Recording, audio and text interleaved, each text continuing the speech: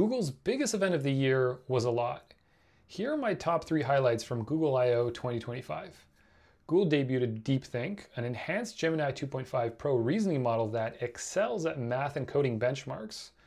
Google rolled out AI mode to all Google search users in the US. And Google partnered with Samsung, Gentle Monster, Xreal, and Warby Parker to create Android XR smart glasses. So really, the event consisted of new AI features, how AI is transforming search, and smart glasses coming soon powered by AI. This doesn't feel like Google playing catch-up anymore. Google has caught up and is looking to the future.